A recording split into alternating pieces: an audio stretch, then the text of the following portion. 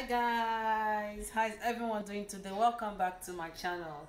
Today I'm cooking in the kitchen and I just want to share with you guys how I prep my chicken, cook it, and how I bag it into the freezer just for me to have something to cook with during the week. So be it chicken, be it meat, fish, or anything, I always prep it ahead of time so that during the week I have my protein to use to make my meals. Okay, so today I'll be showing you how to do chicken. Okay, so I have two whole chicken which I told them in the meat market to cut into sizes for me, and I cut them into medium size. So I'm just gonna wash them over here in the sink, wash them, clean them, put my spices and everything, and I'll prep them for the week. So come along with me. Okay, so guys, what I do in the sink here,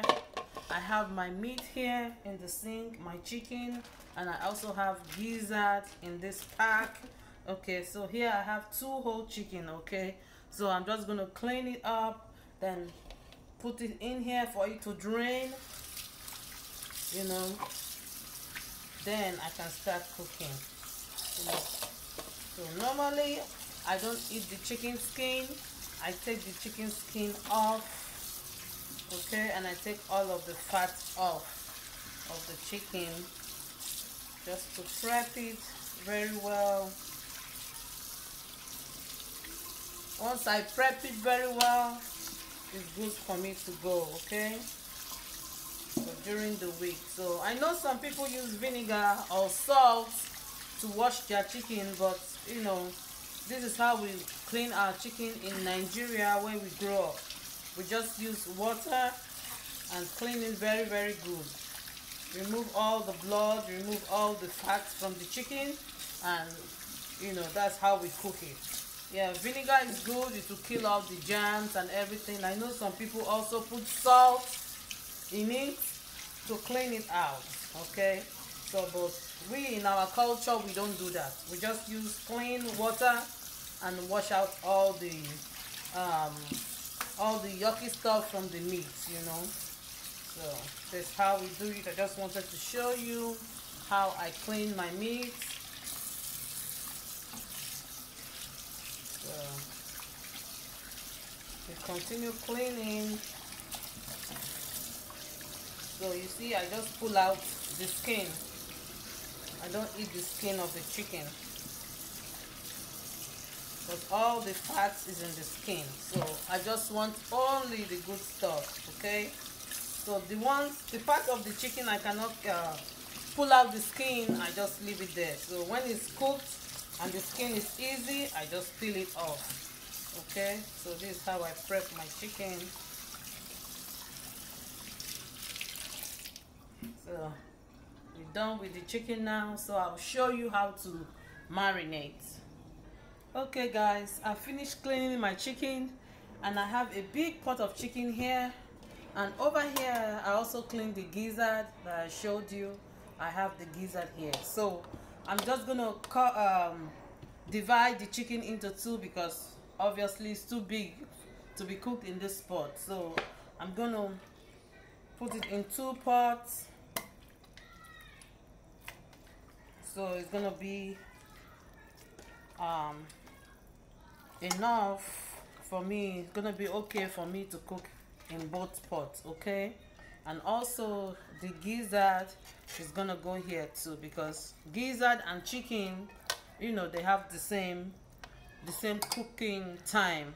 Okay, so it's gonna go like that. Let me just wash my hand again. So I have it here, and I have another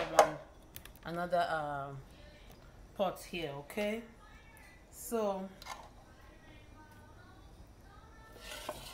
now over here, let me show you. I have onion, I have ginger, I have Maggi nut cube, and I'm using nut chicken. I have garlic salt over here. I have my Himalayan pink salt here, and this one comes with rainbow peppercorn. Okay,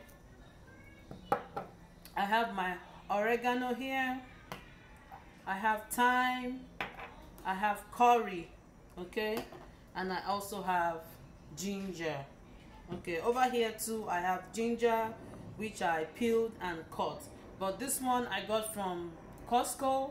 This is just to give it because this one have a tangy sweet taste to it, so I like to mix it with the other ginger, the natural ginger that have not been blended.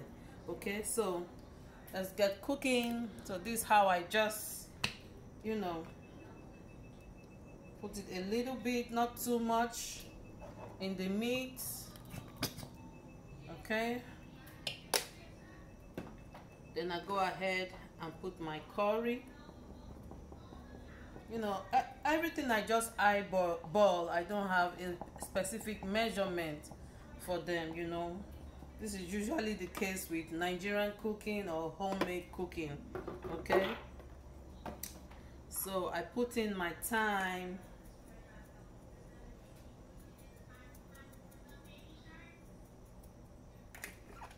put in my thyme, put in the oregano leaves. I always like oregano leaves when I'm boiling my meat.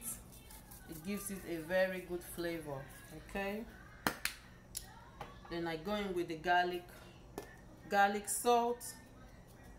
So I'm always mindful because this garlic already have some salt in it, so when I'm adding my salt, I'm be careful with it. So I put in some ginger. Oh, my ginger dropped. It dropped. Okay, then my onion is gonna go there.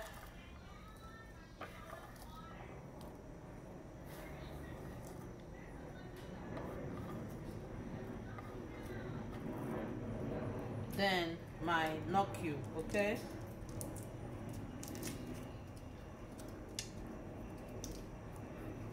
put in my nut cube.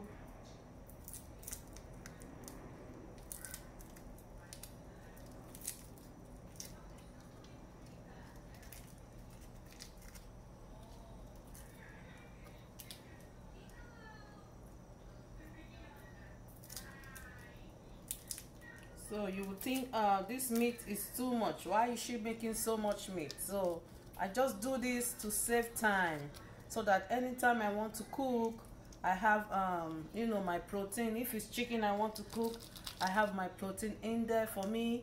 You know, I just go in the freezer, defrost it in the microwave, then I have meat for me to cook. Because our African food, it takes time before you cook the meat, then you cook the pepper, depending on whatever you want to cook, and prep the vegetable and all that. It takes time. So once I do this and my meat is ready, you know, it's a snap. Okay, so I just go in with my hand and I mix in all of it. I mix them very, very well.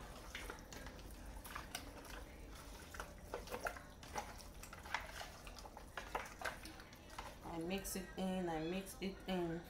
Let me take out this one. I didn't see. Let me just take out the feathers. I didn't see it when I was cleaning it. Okay, so then I bring this one forward and I just mix it with my hands. Okay, make sure all the spice I put in it gets into the meat. Just mix it up very, very well.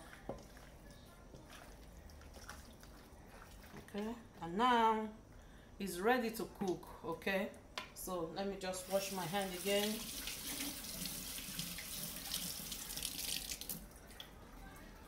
Then I'll transfer to the stove. Okay, before I transfer to the stove, let me go ahead and put in some Himalayan salt. You know, I didn't put salt before, so I just put in some salt like so.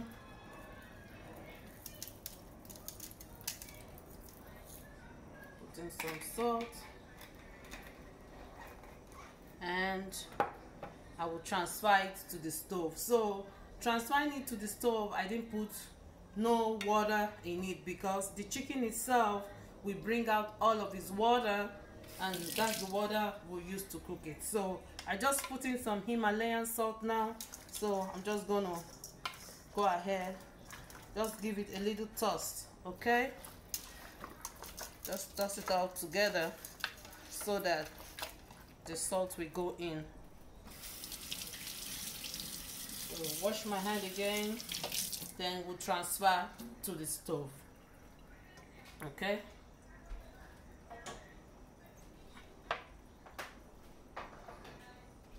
so I've transferred this to the stove now. I'm gonna cook it. I'm gonna cook the meat for about 45 minutes to 1 hour. Yeah, this is hard chicken, okay? It's not the normal soft chicken. This is hard chicken, so I'll cook it in there for like 45 minutes and make it very, very soft. Okay, so when the chicken is ready, I will show you. So guys, the chicken is still boiling. It hasn't cooked thoroughly as I would like. It's not as soft as I would like, and will be enjoyable. Okay, so I'm still cooking it. I just want to show you it's still boiling in there, so we have a few more to go. Okay, I just thought I should stir the meat up, just stir it around so that it will cook, you know, evenly, and every part of the meat will be well cooked. If you are not Nigerian and you're watching me, this is how we cook our meat. You know guys, there's blood, there's disease in blood. So in Nigeria, we cook our meat very, very well. We cook it well done. We boil it for a long time so that if there's anything in the blood of the animal, all the disease will be, will be dead. So we cook our meat very, very well. I know you'll be wondering, if you are not Nigerian, why is she cooking like this? Why is she cooking chicken like this? Well, this is how we cook it. So the same also for any kind of meat, either be cow meat, beef, or goat meat, or lamb, or any kind of meat. We cook it like this. We put it in the pot and let it cook for a long time, just to kill out any of the disease in it. Okay, so I think it's ready now, so I'm just going to allow it cool down, then get my Ziploc bag and portion it in my Ziploc bag and put it in my freezer. So with that, I have meat for 2-3 weeks to cook, so I don't have to keep cooking meat anytime I want to cook food. So I do this also for my goat meat. I do this for any kind of meat I want to use. I just prep them ahead of time, divide it into portions, like 2-3 portions I will use over the week, or over in the course of time. Okay, so stay tuned. I will show you after I portion it and I put it in the freezer. Okay guys, the meat is ready. Okay, the chicken is ready, and this is my Ziploc bag. I already put a date here, August 2019, so I know I made the meat in August 2019, and I already put one in the bag. I have one bag here already, and I have the gizzard also in the bag. Okay, so I'm just going to pack this remaining one. It's still a bit hot though, but I don't have much time now, so just put it in the bag like so. So I have enough meat to cook my meals. So when I'm ready to cook my meals and I need chicken, I just go in the freezer, just defrost it in the microwave, and I have meat. So this saved me time, on the day that I want to cook. It saves me time, so I just have meat, and I just go ahead and prep the other ingredients I need to use for my food, and I cook my food. Okay, so this is how I prep my meat for my Nigerian meal. So I have one here, I have one here, and I have another one here.